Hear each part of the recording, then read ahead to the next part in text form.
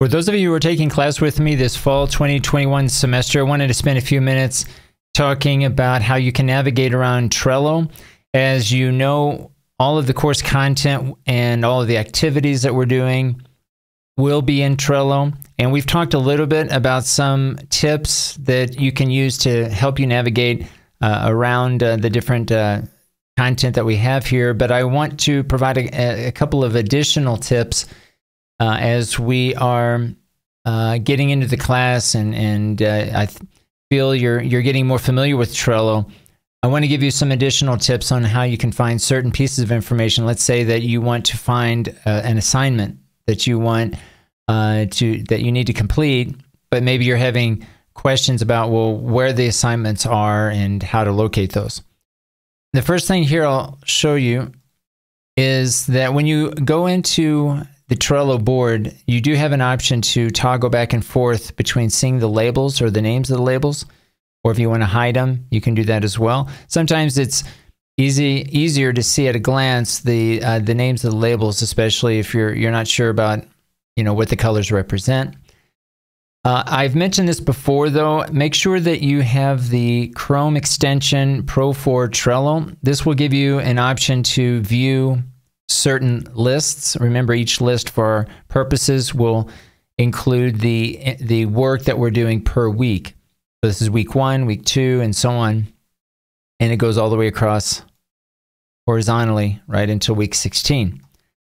But let's say that you don't want to show all of the lists at once. You can select the list that you want by just clicking on and off those that you want to have appear on your screen. This is a function of Pro for Trello. So if you don't have this option, again, make sure that you've installed this extension. I think there's an add-on as well for Firefox if you're using that browser, but this should work for any derivative of Chrome if you're using like Opera or Brave or other types of browsers. Okay, so the first thing I want to show you here is that by default, when you open up Trello, as you know, you will see the board view. Okay, so this is the default view. But sometimes, especially as we're getting more and more content here within Trello, sometimes it might be more useful to view the same content in the calendar view. So notice here I clicked the down arrow and selected calendar, and here you can see per day which activities or which content relates to that particular day or that particular week. Right? So here, for example, a podcast that might last 1 week will show as it appears here. Maybe there are some other activities that are very specific to a day. And so this view might be useful. You'll still be able to access this card by clicking and viewing the content in the card as a pop-up. Right? So you can easily go to each one of these. When you're finished with this view, you can either select the X arrow, or you can just go back to the drop-down menu and go back to the board. Now, there are some other options that appear here, but I think for our purposes, either the calendar view or the board view would be the most useful. There might be times where the timeline, which is more like a Gantt chart, might be useful, where you have the days that appear here along the top, and then you have all of the content that appears here, and or I should say the lists appear here along the left-hand side column.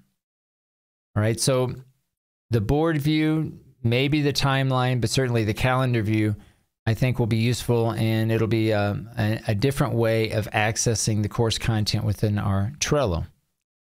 Now, the last thing I'd like to show you here, I'll go back to the board view. And let's say that we want to find the graded assignments. We're trying to see or trying to find only those activities where we're going to receive a grade. So if you open up the show menu along the right-hand side, all right, let me go back here. All right, so when you open this up, sometimes the main menu will not appear. It depends on where you left off last time when you were viewing this. Okay, it will stay it will maintain the same view that you were in before the last time you opened up this menu. So if you're ever not sure exactly where you are in the menu system, you can always just click the back arrow. This is the main menu. This is where you want to start. And from this main menu, you have an option to search cards. Now from here, you can select graded assignment and then have only those cards that have the label graded assignment will appear. And you can, of course, combine these searches if you wish, but I think the graded assignment is probably one that you'll find useful if you're just wanting to find the assignments or the cards that include a grade. Now, if you're in the calendar view, you can do the same thing. Notice by default, it maintains the search. It still maintains the search for those cards that have a graded assignment. And this is useful as well because maybe we forget, if this, especially if it's collapsed, we might forget that we're actually in a search, that we have a search result. So you might occasionally glance up here to see if there are any searches being applied at the time that you're viewing this information, because maybe you don't want the search, or maybe you don't want the filter. Maybe you want to see all of the cards. So again, you'll need to go back to your search, in this case, deselect the label, and now all of your cards appear. So and notice up here that the search results have disappeared.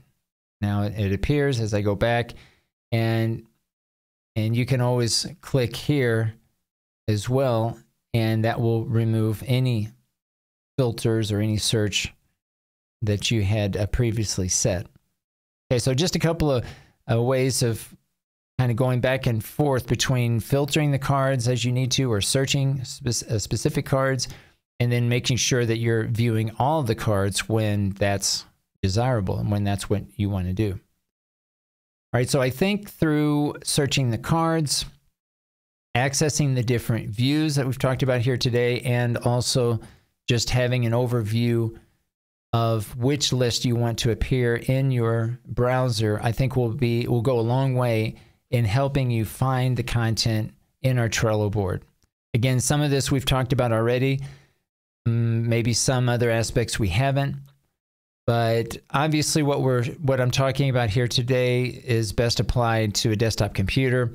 There are some limitations when you're on a mobile device, but hopefully combining these different strategies when you're navigating around Trello will help you find the information. Of course, if you're not sure, not able to find something in Trello, let me know. Remember that I'm using Trello both for our activities that we're doing on a day-to-day basis, but I'm also using it as a planning tool. So just because it appears in Trello doesn't necessarily mean that you need to be doing it at that time. I will always discuss in great detail in class in our online sessions, what it is we're doing.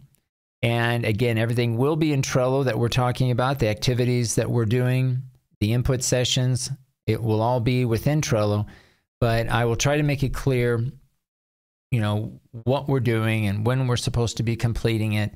And then the Trello should hopefully complement that description, that conversation that we're having in live classes. So again, if you see a task in Trello, we haven't talked about it, don't worry about it. We'll get to it. And I will, as a general practice, I do not assign assignments in Trello that I haven't talked about first in our online sessions. All right, guys, I hope this helps. Again, if you have any issues or questions about Trello, feel free to reach out to me using the chat feature in Microsoft Teams.